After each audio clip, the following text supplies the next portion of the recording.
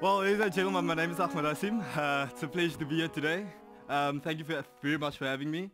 Well, I'm gonna take you a bit on a bit of a journey, and it's basically I'm gonna put you in my shoes. My shoes are fun, really, by the way. And basically, what I'm gonna start with is that we all have dreams, right? As kids, when we grew up, did we not all have dreams? Whether it was to be the world's greatest ping pong player, or to own a Ferrari someday. We all have dreams. And yes, up till today, we still have those dreams.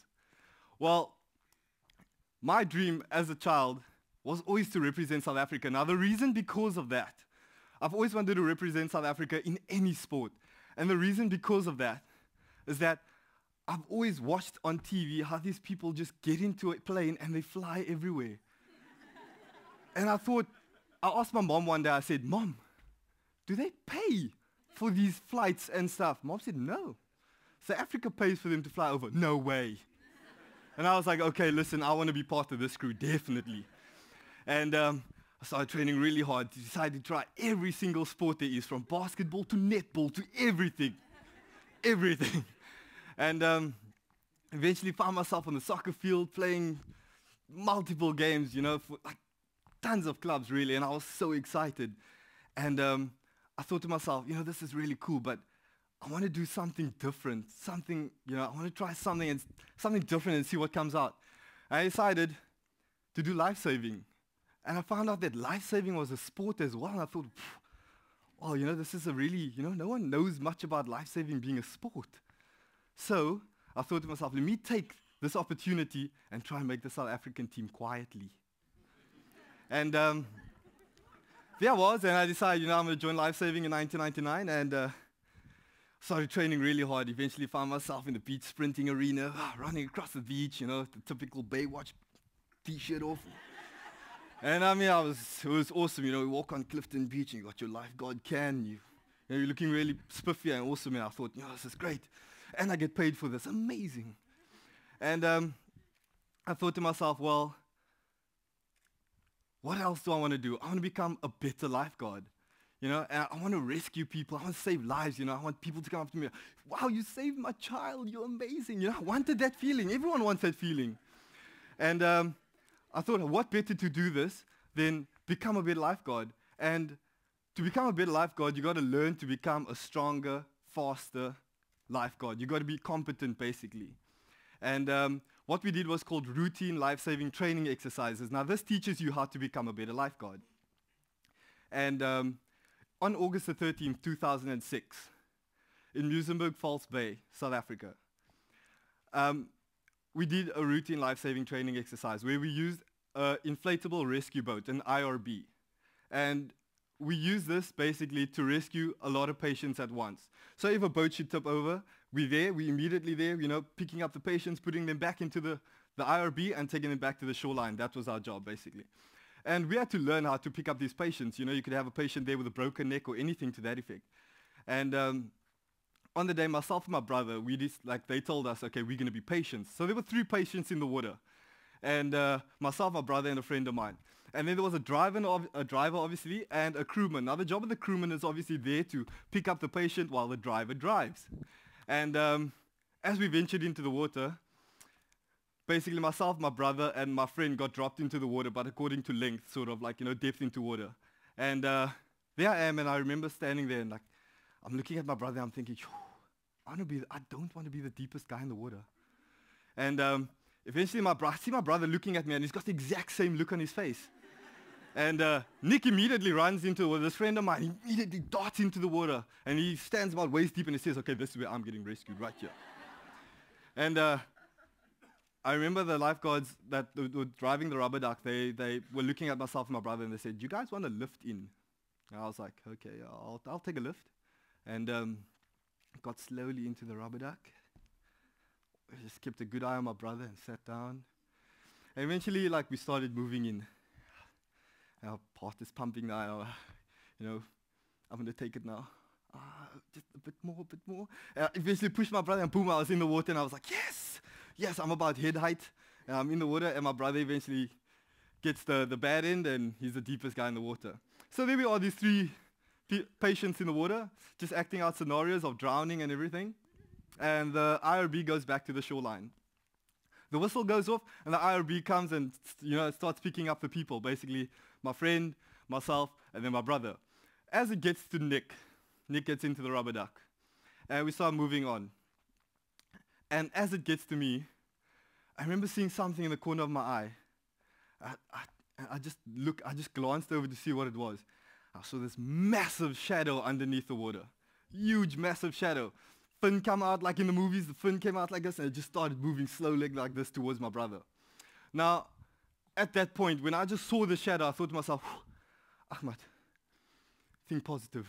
It's either the biggest, friendliest dolphin you've ever seen, or an amazingly belly-filled seal. Those were the two thoughts. And at that point, that's when this fin came out.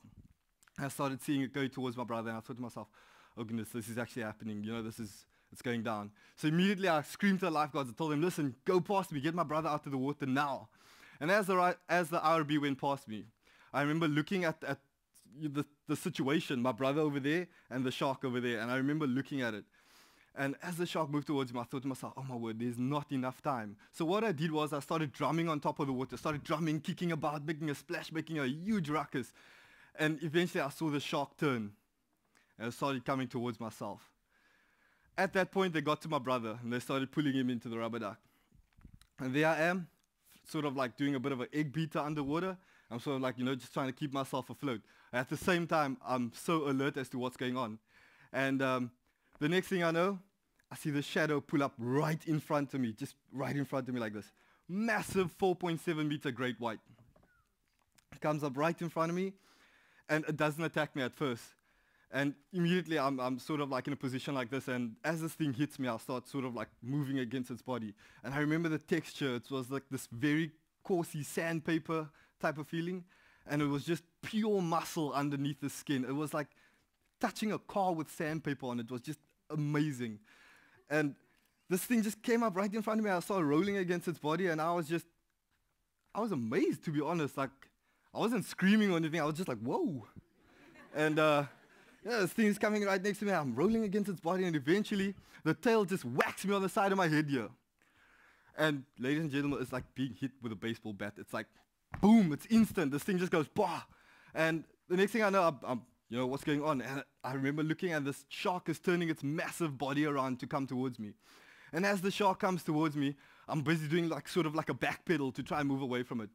And at that point, as the shark's coming towards me, it's amazing how you start thinking your mind just goes into survival mode, hardcore survival mode. And now the first thing that came to my mind was, okay, Ahmed, you have a charging great white at you. What are you going to do? First of all, you're not going to use the human defense mechanism.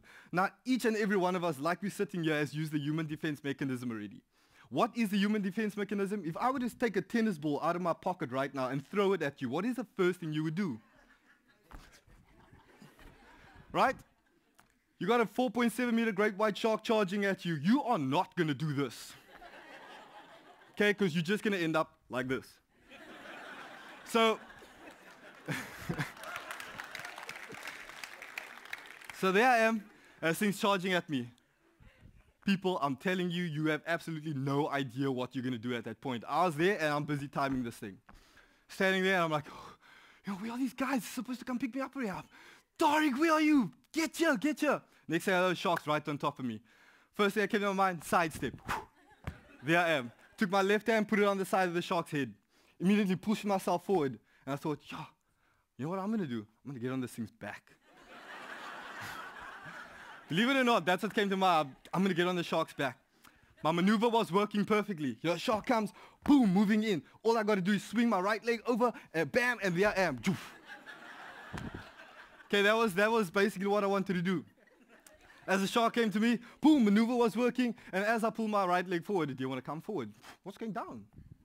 You know what's going on? Let me see what's going on. Have a look to see. I saw half my leg was already in the shark's mouth. At that point, the shark started shaking me around. And to be honest, I felt like absolutely nothing. I was just being shoved around like a rag doll, didn't know what was going on. Immediately, I started screaming for help, started screaming at my brother, told the lifeguards, get to me, and at that point, boom, the shark pulls me underneath the water, drags me for about 75 meters, and the water went, my brother explains it to me and says it was absolute silence after that. And as I was screaming for help, I went down, screaming, losing my breath basically. So the moment I was underwater, I had no breath left. So as I'm being dragged for 75 meters, your chest starts pulsating. I don't know if there's any doctors in the house here, but you start doing this, like you need to breathe. And as I'm being pulled underneath the water, I remember I just took my hands, I started hitting this thing as hard as I could to try and get away with it. And I started hitting this thing. Eventually, I thought to myself, this is not winning. So what I did was I took my left leg. I thought, I got a good strong left leg left.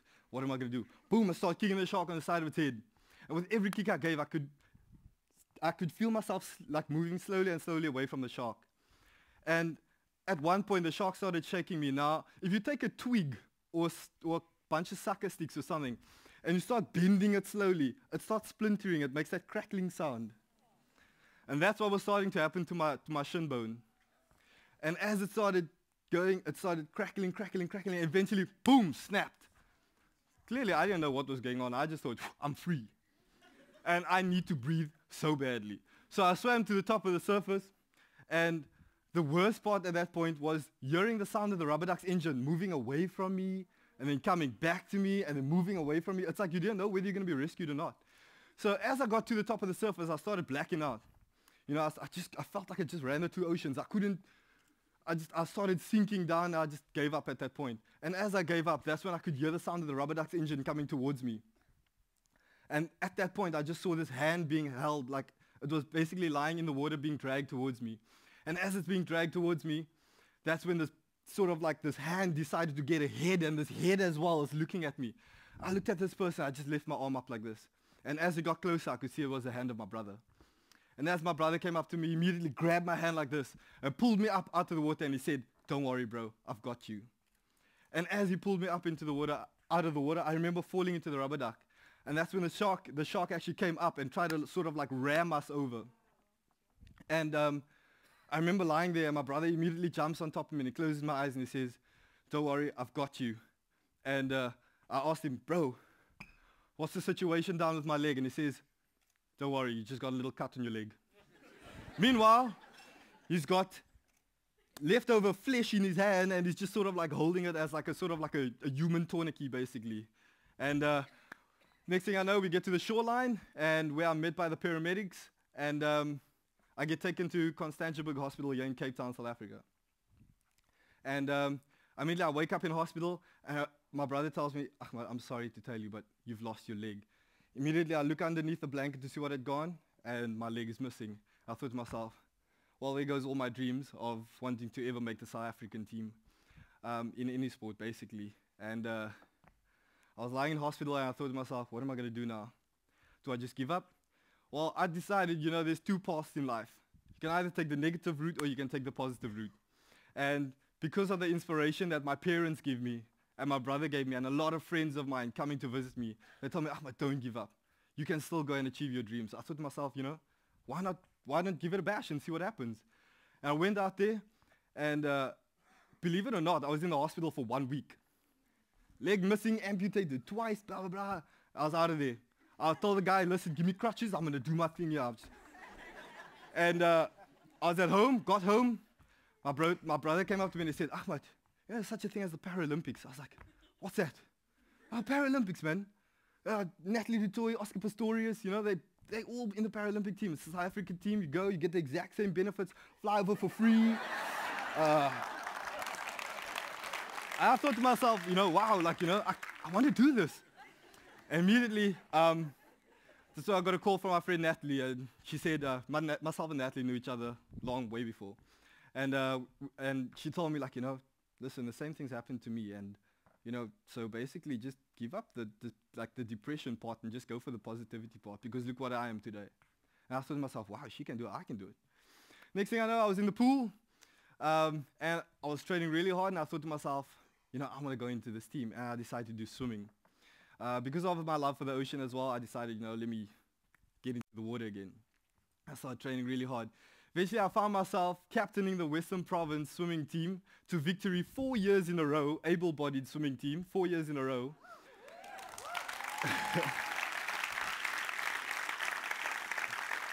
eventually found myself on the way to Beijing, China for the 2008 Beijing Paralympics, and representing South Africa on numerous occasions around the world. Just got back from Brazil.